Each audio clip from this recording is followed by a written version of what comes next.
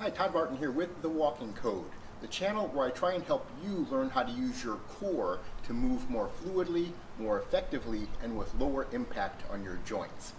In this video, I'm going to work on some exercise to strengthen your glute and your root.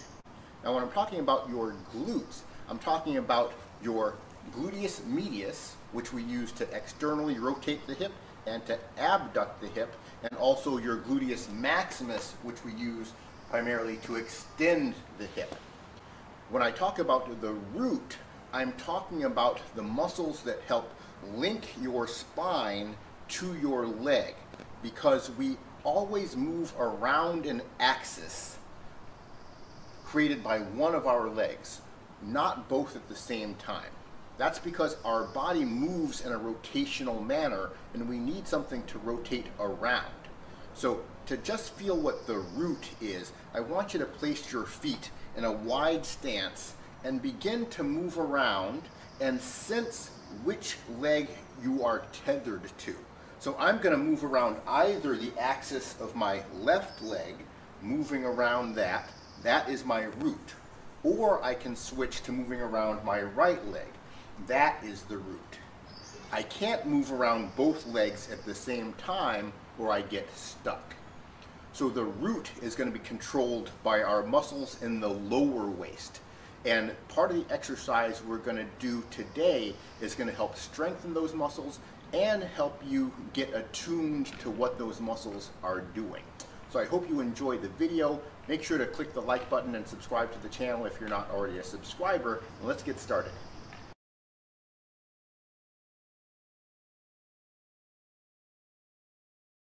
For the exercises we're doing here, you're going to need a step, either a step like this or you can use a staircase. We're going to begin with exercise 1, which is simply going to be standing in a balanced position with one leg on the step and the other leg off the step. In this position, we're going to be strengthening our gluteus medius on the standing leg. The gluteus medius, I already said, helps to abduct the hip. If we're not abducting the hip in a standing position on one leg, the body is going to fall over sideways like this. So we're using the gluteus medius to correct the body into that vertical position and keep it level. So just by standing here, you're already strengthening your gluteus medius.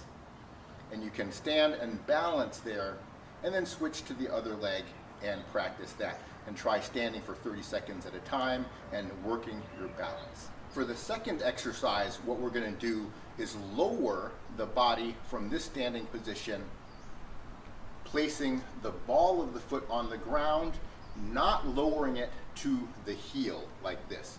Stop when the ball is placed, and then we're going to go back and forth from this position to this position and then back to this position. Now, this exercise is going to need a little explanation because what you see is not necessarily what is going on.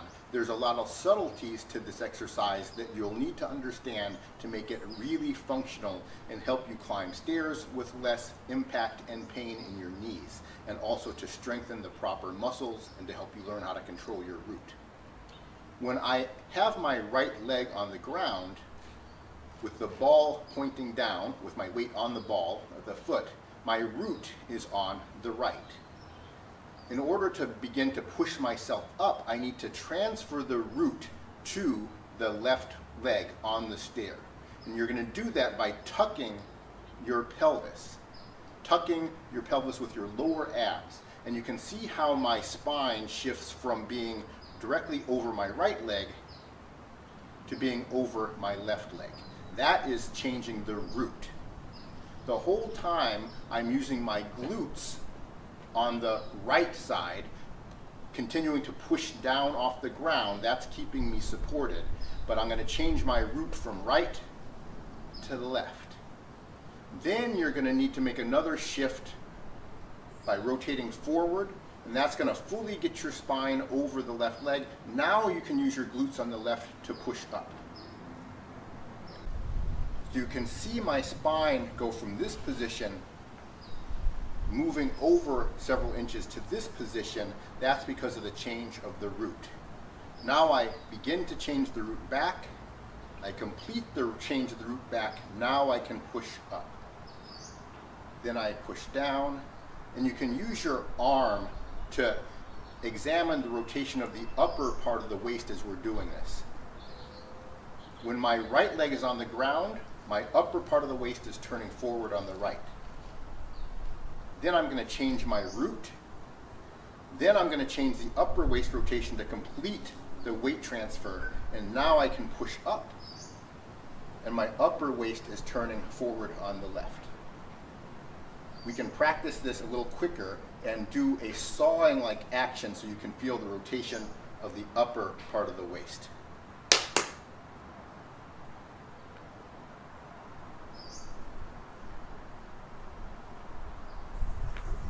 So first I change the root, then the upper part of the waist, and then I push up.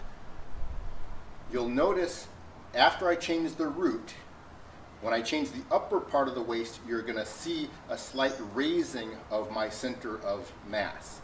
But my leg on the right is still connected to the ground. Now I'm going to be able to push up.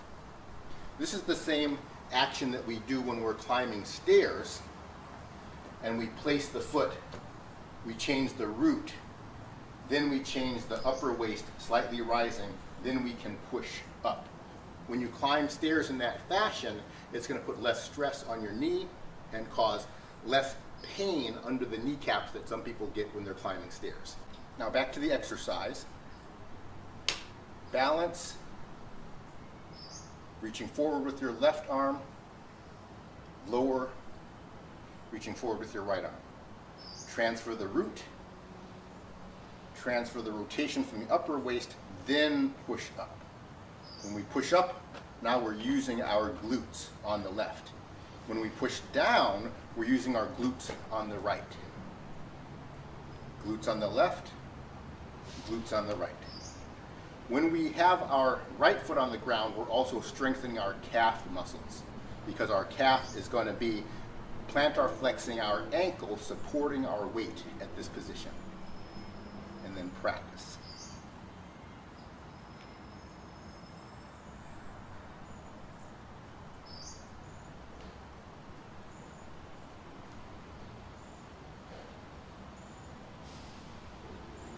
For the next exercise, what we're going to do is begin the same way, lowering to the ball of the foot, and then we're going to release, lowering the heel to the ground. That release is going to involve activating our hip flexors on the upper step leg. From this position, now we're going to need to get back onto the stair because I have no root here on the step at all. So I'm going to need to apply the root, transfer with the upper waist, and then push up. Push down, release the leg, and then now transfer again. First the root, then the full weight as we rise partially, and then push up.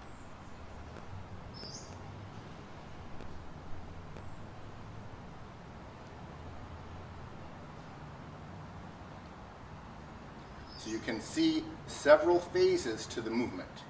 Movement 1 is pushing the root onto the stair. Phase 2 is fully transferring the weight using this rotation, which is going to cause a slight rise, and then pushing up with the glute. Now for exercise 4. Exercise 4 is a little more complicated, and it's going to really help you feel the change of your root from one side to the other, while at the same time working your glutes. We're going to start in this way, so you're going to see this sideways. What we're going to start with is extending the hip on the free leg. So I have my root still on the stair. I'm turning forward on the upper waist on the right, and that keeps the balance here. Now from this position, I'm simply going to change the root from left to right, and that's going to bring the body down. That is going to really help you learn how to feel just changing one muscle, the root, which is our lower abs, going from left to right to bring the leg down. Then if I flex my left hip, I can settle the weight. Now we're going to get back on the stair by pushing with the hip, the glute on the right. Now transfer the root, then transfer the rest of the weight and climb. Now reach back, really strengthen the gluteus maximus. Gluteus medius is still working on my left side. Then transfer root from left to right, and then release. Now push, root, complete the weight transfer, push up.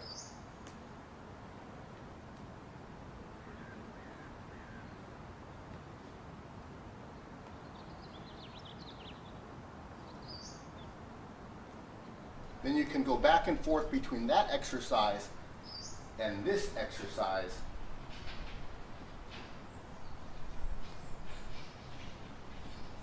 Really helping you feel the difference between the different movements. So practice these several exercises to help strengthen your gluteus medius and your gluteus maximus, strengthen and learn how to control your lower abs and work your calf muscles. I hope you enjoyed the video. If you did, make sure you've already clicked the like button, subscribe to the channel if you're not already a subscriber, and you can also show extra support by either clicking the join button to become a member or by clicking on the super thanks button to show your support for this particular video. My walking code book is also available on my website, which I will link in the description section. Thanks for watching.